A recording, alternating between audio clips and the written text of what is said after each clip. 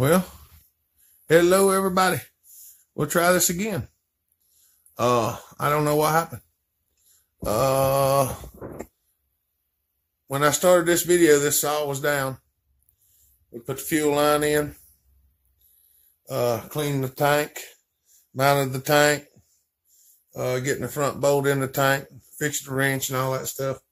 I was almost at 15 minutes of filming and was fixing to stop the filming to reset. And I looked up and the camera had stopped rolling. And I went in to see where it stopped so I could just start back, and it's gone. It stopped recording and threw the video out. Why, I have no idea. I'm probably going to wind up having to get a new phone, because after that bout with the YouTube going away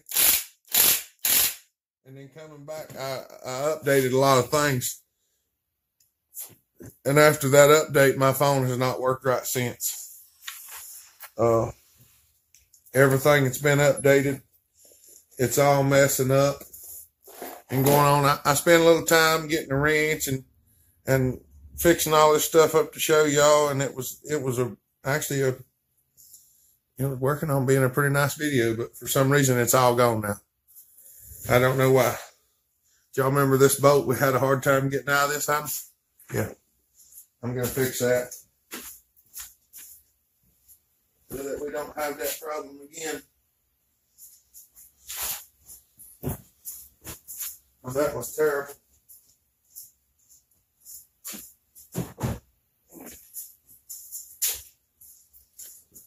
I guess I got to keep a little bit of eye on my timer and make sure what's going on. Of course, it ain't going to matter if it loses the video altogether. It won't make no difference whether I'm watching it or not. But we're going to put a little bit of this anti-seize on here, so we don't have this problem the next time somebody goes to take it out. It ought to be loose. Well, it ought to be able to be screwed out anyway. If we can get screwed back in.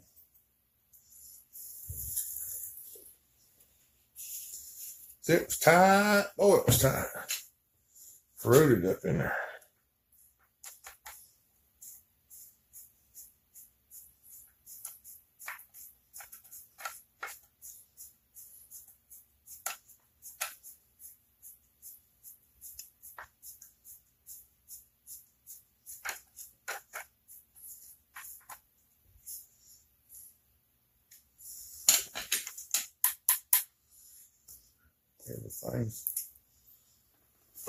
Everything was going okay. I hate that, but ain't nothing I can do about it.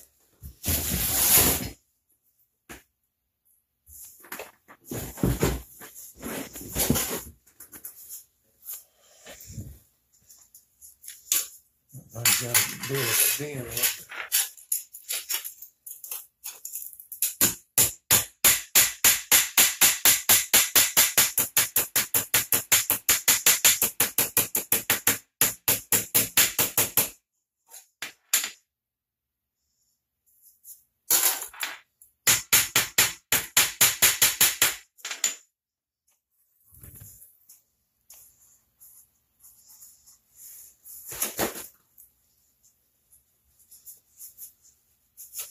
Try to make sure it's clean. This thing's bent up just a little bit, but it's not real bad.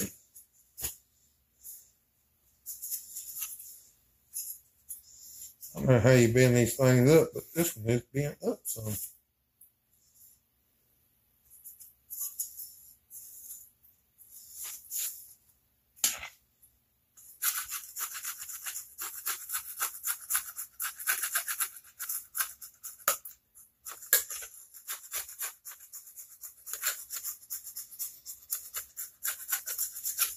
That stuff off there. Make sure y'all still rolling.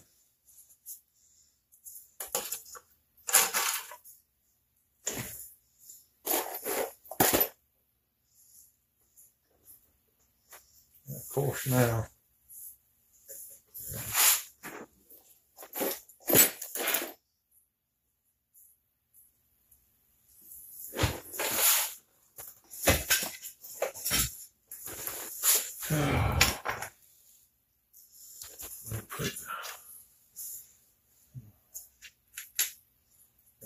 Thinking. The washer on there. Put that on there. Get a little grease. Put a little grease on there. I always put a little grease on them bearings. They don't get a whole lot of lube. Put something high temp, high quality on there.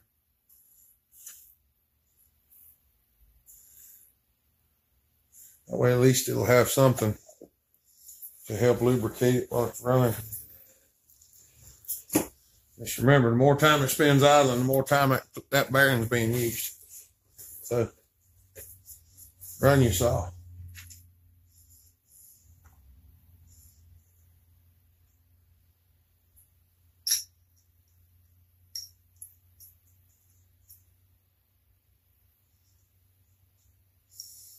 Make sure that looks okay.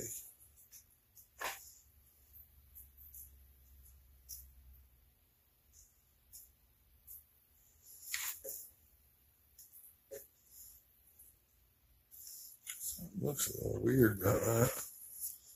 I don't know what it is.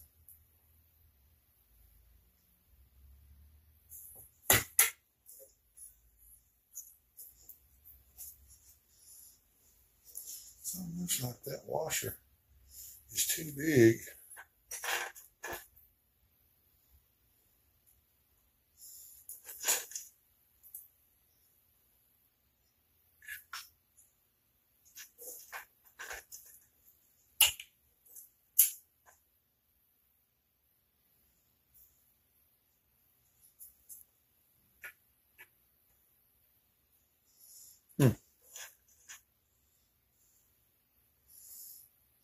That is weird.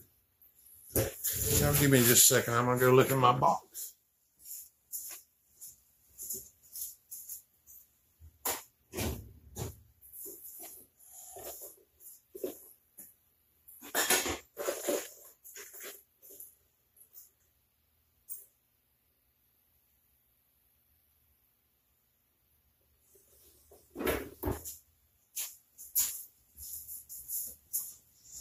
I found one of the thinner washers. Yeah. I like that one better.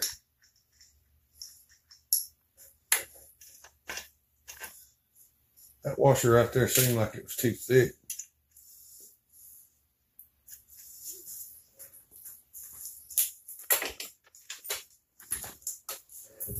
Sometimes people change them out because they lose one or whatever.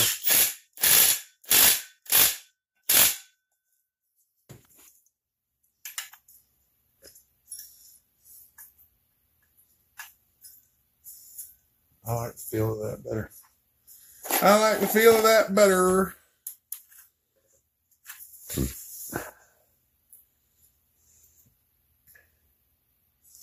Everything seems to be tucked up in there quite nicely.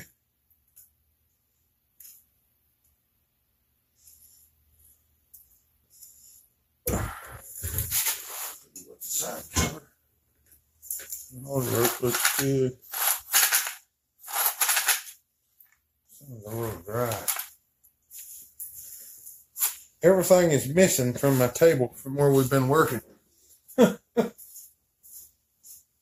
be right back.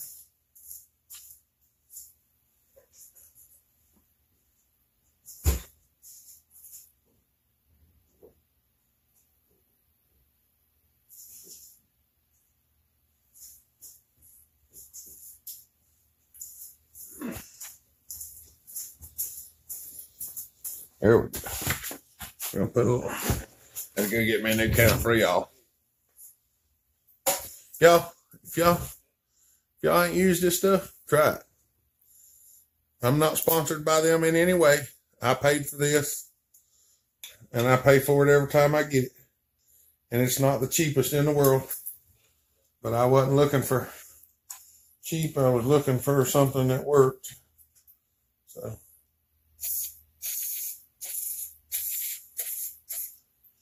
that straw in there.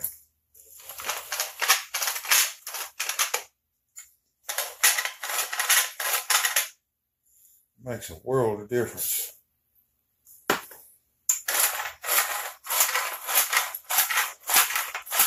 Them old springs get dry up in there.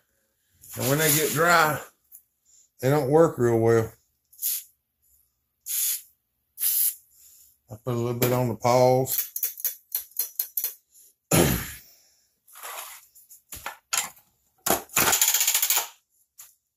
Cause y'all know them old paws get dry. And look here, I'm gonna show you all this. This ain't on all of them. It's on some of the SPs and stuff like that. You see the height difference in that screw? That screw's shorter. That screw goes in this hole right here because it goes into that manual oiler. And if you put one of these in it, you'll twist the screw off, or you will break the oiler before you ever get that screw tightened up. It's only on certain ones, and the only way you can really figure it out is just by checking it. Because the first time I ran across it, I didn't realize it. I didn't break it, but it was I couldn't figure out why it wouldn't go, and I kept trying to figure it out, and I pulled it off a couple of times. Finally, I went to thread it with the threader. It wouldn't go any farther, and I was like, well, heck, that hole ain't deep enough. And I found out that there was a shorter bolt, and had to make my own because I didn't have a shorter one, because I was putting this all together from scratch. And I got it, but I've run across these that are broke, where people's run stuff in them and trying to get it straightened out, messed them all up. It's just terrible.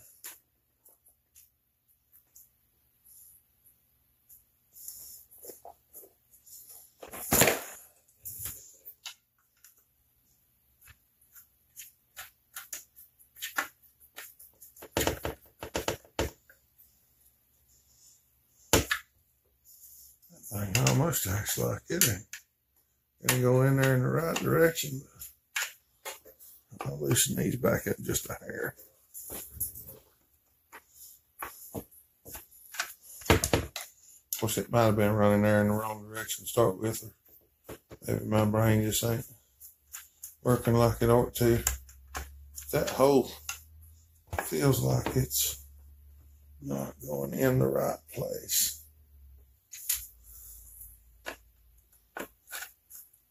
I may have to put this other screw in there.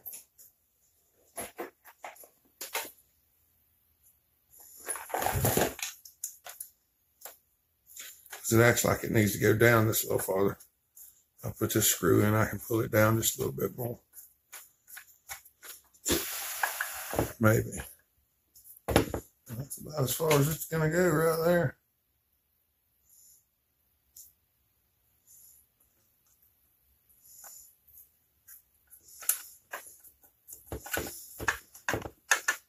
It threads in there awful easy, them first few threads. I think that's, there we go. Somebody has run it in there a little crooked before and realized it wasn't going to work and tried again.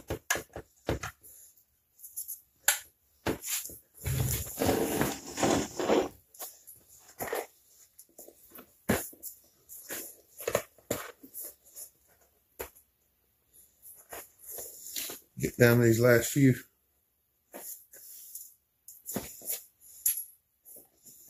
Last few screws. It's a little cumbersome trying to get to them.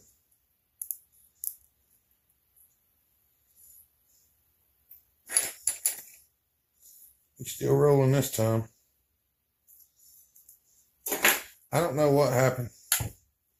my phone has been doing this thing where it glitches out and it ramps everything sideways and then flicks it back over in the screen. I don't know why it's doing that. None of these cover bolts act like they want to line up.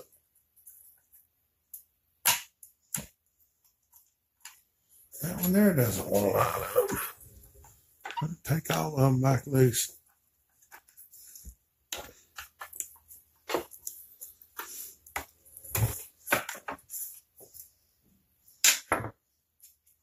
This is one of the worst ones I've ever seen for the screw holes lining up.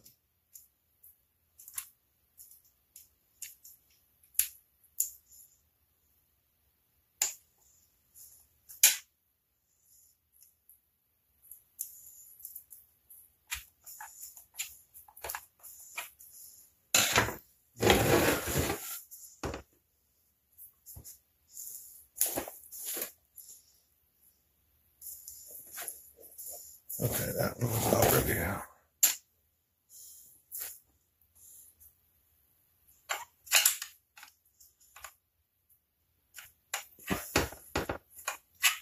Try and turn it where y'all can see it. Makes it a little awkward for me.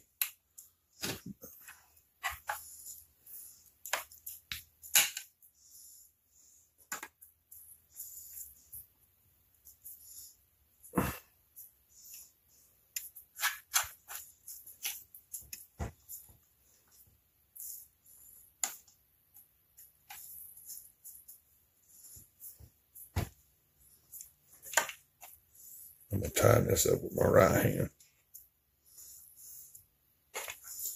because I can get it a bit tighter.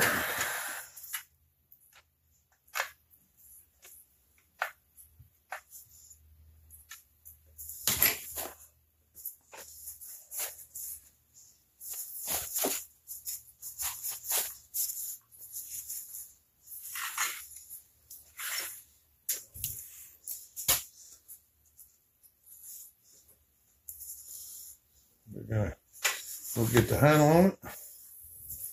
Maybe right quick.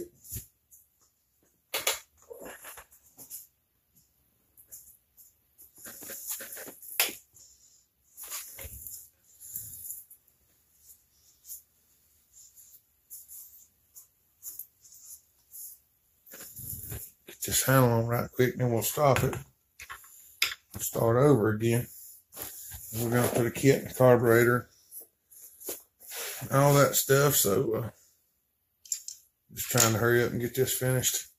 We'll have our first video for today. See how many we can get done. We'll have a running saw here shortly. Well, for y'all it'll probably be a day or so. Because I'm gonna try to put more out while everything's going like it's going, so y'all have more to watch. But I want y'all to actually watch it and not skip through it. Don't skip through to the cutting videos, or we go make them. Because it helps if you watch all of them. You know how we got to where we're going. I'm just scraping this junk off here, y'all. It'll take me a minute. A little bit of crap left on it that didn't come off. All this stuff don't always come off.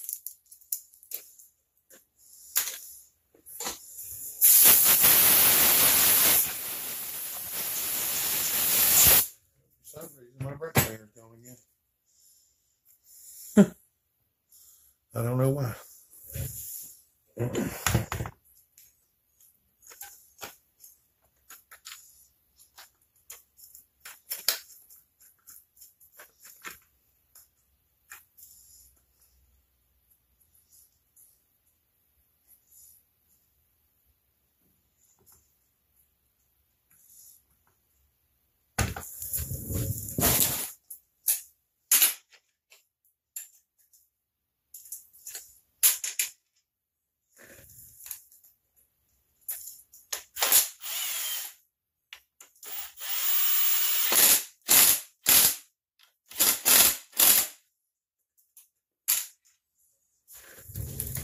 And there's 20.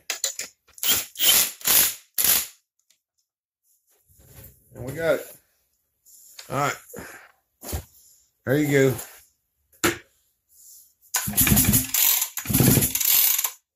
She's gonna be, yeah, she's gonna be right. All right, I'm gonna stop it. We'll see you on the next one.